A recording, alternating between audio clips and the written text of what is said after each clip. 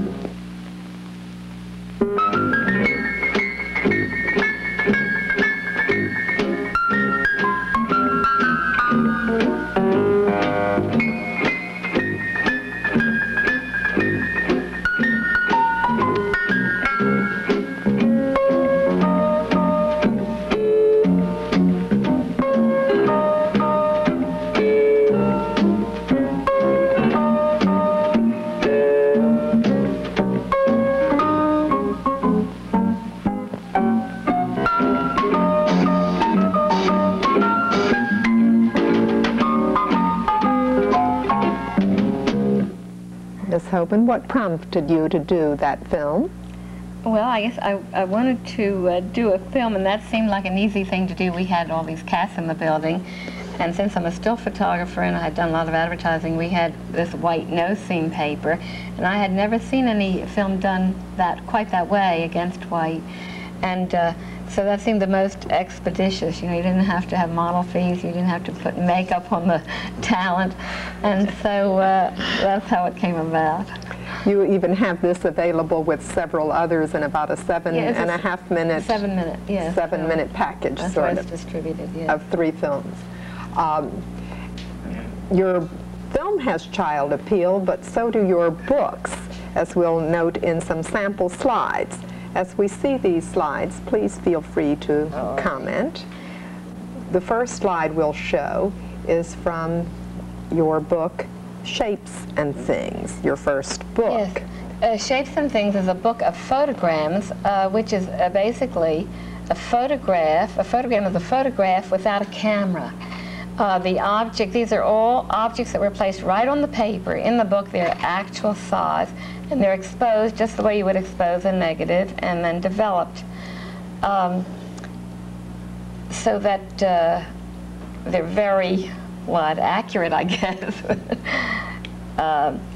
Then I did visit a school where, a school of 500 children in Wilmington, where, to surprise me, they had each child in the school made a photogram, and the teachers, and all the pictures were mounted and put on the wall, so that by the time I arrived to speak, everybody in the school had experienced my book, which I thought was a very exciting thing to do. Yes, certainly was. The next photos we have are from your 1971 American Library Association notable book. The book, Look Again, has an unusual format. First, there is a peephole page, which we can see now, which prompts guessing about the larger picture on the page beyond. Well, the first page has a hole in it, so it reveals just part of the picture under it. Then you turn the page and you see the rest of the picture. Then you turn the page again and you see another view, or in some cases it's almost a filmic device, like a pullback. The book was called Come Close at first, but then when the editors and I looked at it and turned the pages and saw that the hole in the page worked again, we decided to call it Look Again. You see, this is the reverse, the final peephole as it's turned over the dorsal view.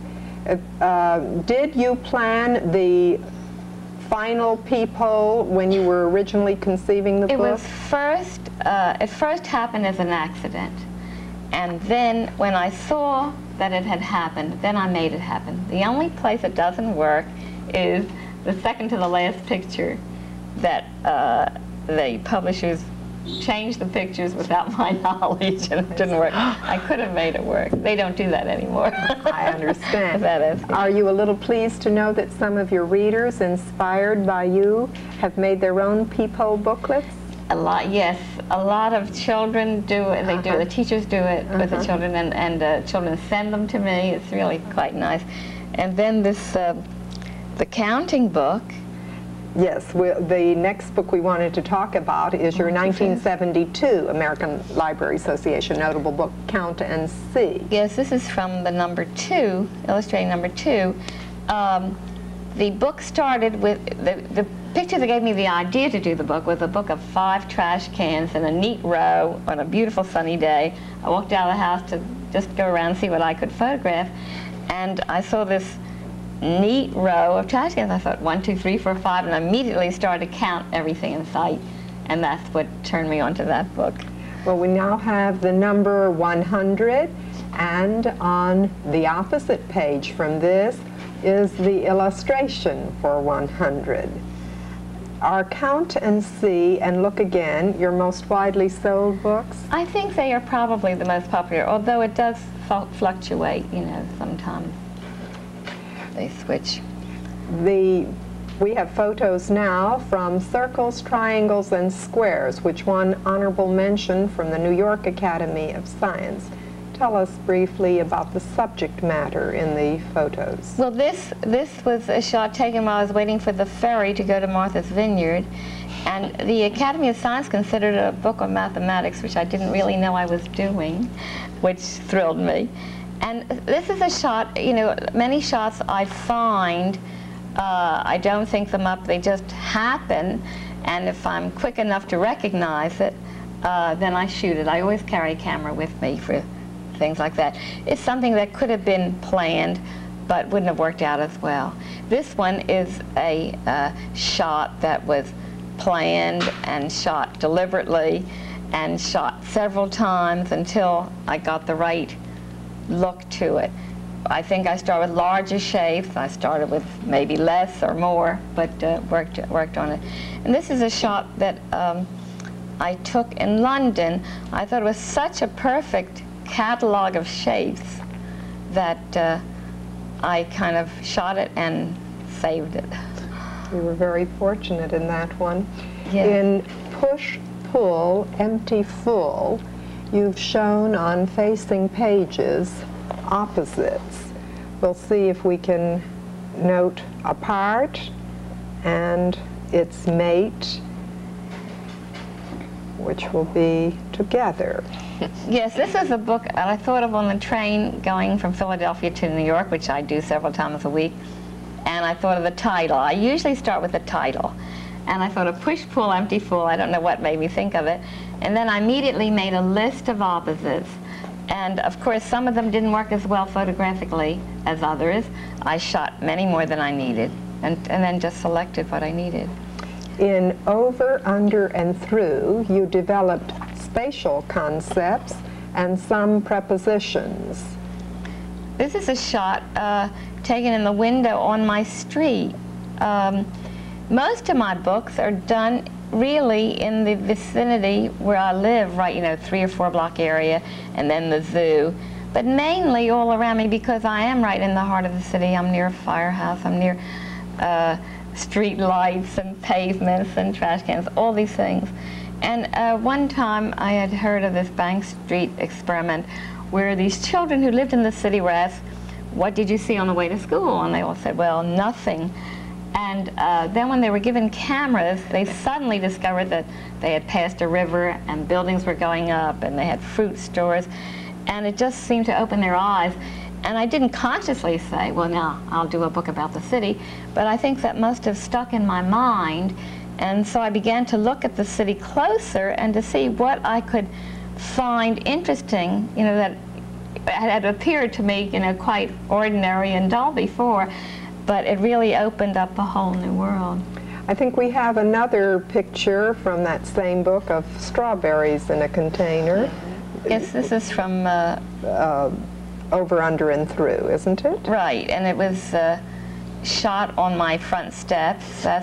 I use my front steps a lot, and then in the backyard I have a slate table that I use a lot because they're quite neutral backgrounds. We have one book that certainly doesn't have an urban setting, and that's Where Is It? About a rabbit. This is my first story, and I wrote the words to the pictures. I just shot a lot of pictures of a rabbit in the country, and I don't know why. I like animals. I'm working on an animal book now, and I was just fascinated with the rabbit and the shape it made, and that's how that book came about. In The Wonder of Hands, you illustrated a poem by Edith Bauer with some very sensitive photographs. What percentage of them are candid? Well, I would say most of them really are not candid in the true sense of the word. They might have a candid quality, but the people were placed there for the purpose of illustrating the words. Some of them, a few of them came from my files. I keep a large file of pictures because I shoot all the time, kind of busman's holiday. But I would say most of them were done to the pictures, to the words. There, that's our last picture from The Wonder of Hands. All of your photographs in your books are in black and white. Do you strongly prefer this? No, I would like to do a book in color sometimes, but color photographs are very expensive to reproduce, I'm told, by the editors. But I do like black and white because of the strong graphic image. When I do my books for children, I want to make a very strong impression on their memory tape that they can kind of pull out at a later date. And so I try to keep very simple, strong shapes. We have been introduced to your books to one of your films, and now we will see the beginning of one of your sound film strips for Scholastic, one of 10, that you did the photographs for. These all develop initial concepts.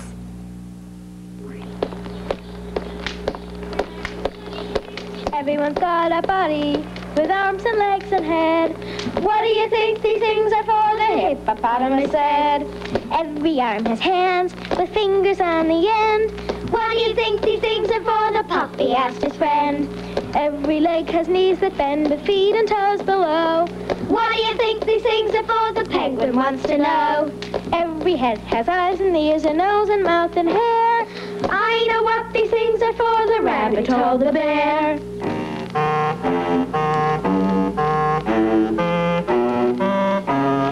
Every mouth has lips and teeth and a tongue to ask for more. Without my mouth I couldn't speak and tell you what they're for. From the series Beginning Concepts, Scholastic presents Ears, Nose, Fingers, Toes. A film strip about parts of the body. Everyone's got a body with arms and legs and head. What do you think these things are for? The hippopotamus said. The head's on top. It can notice things and think about them and remember.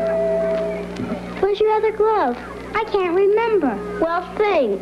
I can't. My hand's too cold. You don't think with your hand. Tell us about any other film strips you're working on. I just finished 10 film strips on people at work, and one of the strips will be about me as a photographer, and then I will be doing 10 on science, also for Scholastic. Oh, fine. Mrs. Hirschman, tell us about your work with Miss Hoban as her editor. Well, the day she came in was very exciting because we'd been wishing that we could do a photograph book in which the pictures would be photographs, because any other kind of graphic art would have been wrong. And we didn't know what to do about it, where to go to look for it, and in walked Tana with the photogram book and the makings of Look Again. And we were made for each other. It seemed to me that she was onto something that no one else had done in picture books before, because really and truly, none of her books could be illustrated and be what they are with drawn illustrations. The camera is a graphic tool in her hand, and I think she accomplishes what she sets out to do magnificently. Susan, you're considered one of the top children's editors, and you've been an editor quite a while. Could you tell us how you got into the field? Because people are always asking, how do you get to be a children's editor? I think you're interested. That's how I got in. I'd always thought that I would like to work in publishing. I had no idea what it meant. And my senior year at college, the editor of the Hornbook magazine came and read us some picture books. You must have gone into school in Boston, did you? Outside of Boston. Mm-hmm. And she read Bears by Ruth Krauss, in which there are, I think, 17 words in the book, and 15 of them are bears. And I thought, any field that pays you for working on this kind of a book is for me. So I went to speed writing, learned to type, learned to take shorthand, and got a job in the Knopf Children's Book Department. Now you got a job as a secretary, and then what did you do? Then what's the next step? Well, while I was secretary to the editor in the morning and the promotion director in the afternoon. Oh my. And in between they let me write some flap copy, and they let me read manuscripts. And I stayed for a year and learned an awful lot. And my second job, I got a job as reader at Harper. And I read unsolicited manuscripts for a year. I saw the people who came in with their portfolios and dummies. And after a year, I became editorial assistant, and then assistant editor, and associate editor, and managing editor. And after 10 years, I left, and then I was offered the job at Macmillan as head of the department. In other words, you really kept your eyes and ears open because you were interested and learned a lot from watching. Well, I didn't know I was doing that. I mean, I thought I was doing my job. But this is one way to do it.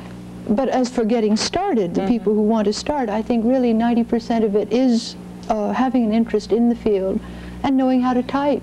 And you have to know how to type. I type all the time. You can't work in publishing, I think, without knowing how to type. But I'm thrilled if somebody comes in to apply for a job from me, who's interested in children's books, who's not just looking for a job to make some money. And I much prefer somebody who cares about children's books. Well, thinking about the photographic picture book, do you have the final say? Do you make the decision, or do you confer with your art editor? Does the art editor come into this at all, or do you do it all yourself? Well, Tana and I have been very lucky in having as art director at Macmillan and now at Green Willow, Ava Weiss, who's probably one of the very best people in her field, and the three of us work very closely. And we all fight very hard. And of course, Tana wins any fight because the book is hers, but not until Ava and I have really had at her if we feel strongly. And we don't fight very much. We work well together. And each of us brings, I think, a separate talent and a separate knowledge. And we're all striving for exactly the same thing, the book that Tana had in her mind, and how best to get it between covers and on paper. Tana, I'm an amateur photographer. What kind of a camera do you have? Do you have an expensive camera? I do. I have a Topcon with a through-the-lens meter and a motor, so I can shoot fast. And I do like it very much. Well, what's your background as a photographer? Where did you go to school, and how did you learn to do this beautiful, beautiful photography? And by the way, I love cats. Love that. It's gorgeous. Thank you. I went to Moore College of Art. Then it wasn't called a college. It was just a School of Design for Women. And that was the first semester of photography. So that was just the very introduction to it, and then I just learned by doing. And I think to learn photography, you have to shoot a lot. You can get all the theory in the world, but you have to take a lot of pictures, which I do. I shoot constantly in color, black and white, all the time. Well, do you think you have to learn how to do the processing yourself, too, to really do a good job as a photographer? Well, I think it depends on your interest. There are many good labs, but if you like working in the darkroom, you like that end of it, then I think it's very good. I do my own printing. Now I do send the film, and for just the first proofs, I send that to a lab. Just because I want to see it very fast, and I don't have the patience to. I have infinite patience. In shooting, I can stand for hours waiting for the rabbit to turn or the child to turn or some insect to land on a leaf, but I don't like to just develop the film in the darkroom. Well, now, how did you decide to do a book? I can see a photographer and using your pictures for articles, but to do a children's book, whatever gave you that idea? How did you dare go into Susan with this material? You'd already done one. Yes, I had been a photographer for years doing advertising, doing ads, beautiful children, blonde, blue-eyed, dressed very specially, eating camel soup or wearing the right clothes or on magazine covers. And I'd always wanted to do a beautiful book. And I thought, well, who will I get to, I knew all these great designers, who will I get to design it, who will I get to write it and all that. And I think lots of things happen when the time is right. And so finally I just kind of got this whole idea all at once. And I went to Susan with the rabbit book, and she didn't like it right off. You mean, she said, where is it? Yes, it wasn't in that shape at first, but she said, well, you have a good idea. Why don't you come back next week with another idea? What time do you want to come? So I came back the next week, and she said, well, you're getting closer. And she said, what time do you want to come next week? Instead of saying, come sometime, call me up sometime. So I went home, and I worked day and night, and I did 3 books in 3 weeks. And then when I came in the third time, she bought Look Again and Shape Some Things the same day. So then I was on my way, and I thought, it seemed to me, as Shape Some Things, I was so afraid that somebody would think of doing that I worked day and night to get it out as fast as I could. I was sure somebody would come out with it. You know, it didn't seem like that big an idea at first. Susan, what are you going to say about that? Well, it fascinates me because the first thing that she did bring was the basis for what is now such a successful and obvious book, the Rabbit book. But what she'd done, she had all the pictures, but she'd pushed them into a very contrived shape around a story that meant absolutely nothing to her. It was a well-written story by a talented writer. And there was no emotional content in the pictures at all because they were just slotted into this story that didn't come out of her. And what she did in the photogram book and Look Again that was so exciting to me was fill them with emotional content, photogram, photograph, whatever. And here was this rabbit book that really didn't get anywhere. And for every time I saw her over the next 3 years, she'd say, "What about the rabbit book?" And I'd say, "Wait, it will come." And one day she brought all the pictures in, and you had the beginning of the text that this time finally had a basis in her. She had something finally to say about the rabbit pictures, and she spread them all over my floor and wrote, I think, the first 3 pages right in my office and went home. And when she came back with that finally, there was a beginning and a middle and an end and conflict and tension and all the things. She'd had all the pictures, and it didn't make a book. I think it's fascinating. Well, I do have to tell you, though, I have a great niece, 2 years old, and this is her absolutely favorite book of all the books. Where is it? She looks at it all the time. It works. But I felt that I owe a great deal to Susan as my editor because she saw something that I did not see in myself. I mean, she figured there was a book there, and so I felt she must see something. It must be there. I've got to work till I find it. And I think that's what happened, and that's what was such a good combination. I may have gotten around to the book eventually, but I think the fact that I thought, well, she must see something in me, tell me to come back next week with another idea, that I just kept on working until it... This is what makes a good editor. She brings things out of you that you don't know can be brought out. Absolutely. I think that's marvelous. Tell me, do you get letters from children or from parents of children? I do. Letters from children, letters from teachers, letters from parents, and I try to answer all of them sooner or later. Well, what age level child would write to you? Because so many of your books are for the preschool child who can't write. Your preschool to 2nd grade, I don't know whether they help. I get lots of, many times I speak in schools, I speak to older children too. So they all and they write, do they draw pictures and want, do they say they want to write a book too? Did you want to write a book when you were a child? No. No? Never thought Never occurred to me. Is the hardest part the conceiving of an idea for the new book? I guess so. It just, but I can say, well, I'm going to sit down and think of a book, because it doesn't happen that way. In the course of roaming the city or taking pictures or riding the train or sitting in a movie or something, I suddenly get an idea. What's the title of your latest book in print? The next one out will be Dig, Drill, Dump, Fill, and then that is finished but not out yet, and the one I'm working on now is one on animals, and that'll be the next one that I'm just starting. Sounds exciting. Thank you very much, Tana Hoban and Susan Hirschman. Ms. Hoban's photographs have appeared in such national magazines as Look, Harper's, and McCall's. Her photos are in the permanent collection of the New York Museum of Modern Art and in such widely celebrated photographic exhibitions as the Family of Man show. She's also the author of 2 adult books, Photographing Youth and How to Photograph Your Child. How to Photograph Your Child and Photographing Youth. We have very much appreciated your appearance here and that of your very supportive, capable editor. Thank you for coming. Thank you very much. It was very nice.